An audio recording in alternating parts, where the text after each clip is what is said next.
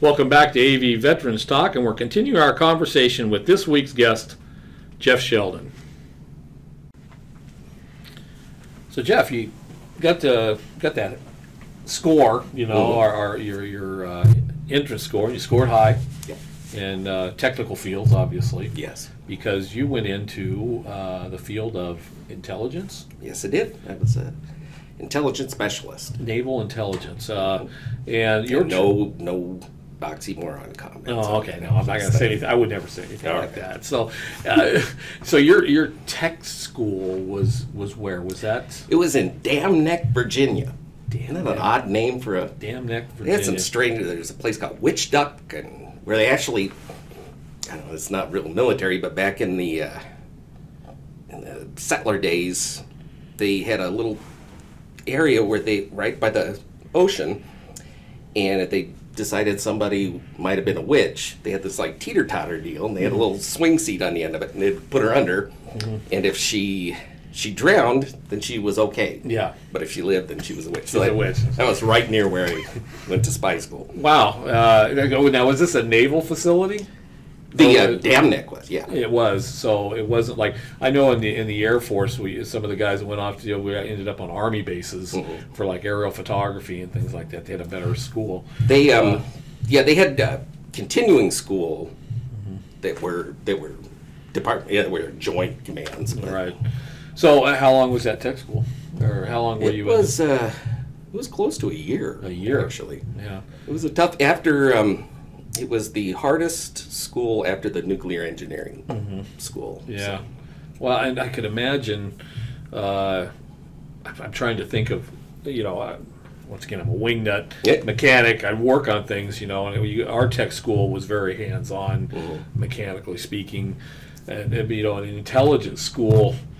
When you would go to school, what were they teaching you? Was it spies? Well, we had us. It was more Moneypenny than James Bond, but it was a bunch of light tables. One really neat thing, I got to have another piece of history at the. I don't know how much longer they were able to do it beyond my class, but we had instructors in there that worked on the Cuban Missile Crisis. So that was just amazing, that piece of history that was there. Yeah. But it was just a bunch of light tables and microscopes. Wow. Rolls of film cranking back and forth. So, once again, there's always that need to know that we had in the military. And, of course, your classification was probably up to what? Top secret? Oh. Above that? You couldn't get in the building that I worked in with a top secret. Yeah. So it was, what do they say, the upper... Beyond top secret. SCI. SCI. Yeah. So we'd go in, you'd go into the foyer, you'd show your badge to whoever's on watch, and then they had a turnstile. So you'd swipe your card, punch in your code, one person was allowed to the turnstile. And then you'd go to a door, which was the entrance to the SCIF, the facility where they kept all this stuff. Slide your card again, punch another code in, and then to get into my office, I had to do a third swipe and code, and then they had a retinal scan. Wow. And the building was amazing. There was no windows, and it had an outer wall, and then it had a 1 foot void, and then an inner building within that, and they piped white noise all the way around in the void. Right. In order to keep eavesdropping at bay. Wow, that's amazing. Working in that type of an environment. It was basically like working in a cave. It was, pretty much. Yeah. There were no windows. Like I said, no windows to that building at all. Wow. And so this was during the lead up to Desert Storm. And so I bet you the chatter and intel really started picking up. Especially, I was at the. It started out when I first got there. It was called the Fleet Intelligence Center, Europe and Atlantic, and then it became a joint command.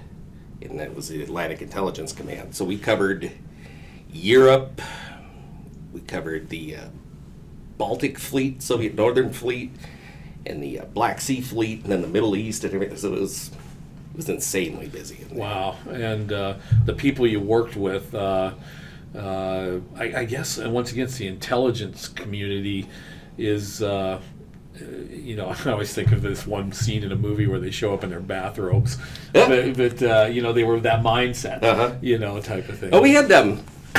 When I was in spy school, I don't know how I got through all this stuff. It didn't. I guess I ignored what they figured was odd, but yeah. During the week when we'd go to our regular classes, we'd have to wear uniform and everything. But then on the weekend, if we wanted to come in and study, we could wear civvies. Right.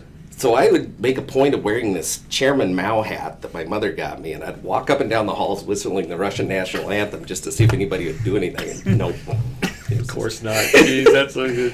That's they didn't know what to do with me. They didn't know what to do with you. We still don't know what to do with you. So, anyway, we'll continue this and stuff. We'll take a break now, and when we come back, we'll continue that, talking about a little bit of history of that, because this is intriguing to me. Oh, I love that and stuff, and hopefully we won't give up any trade secrets. Oh, no. And nobody will be knocking on my door. I know what not to say. Okay, all right. We want to keep Aerotech news sharp. So my name is Sheldon, not Snowden. So. Okay, there you go.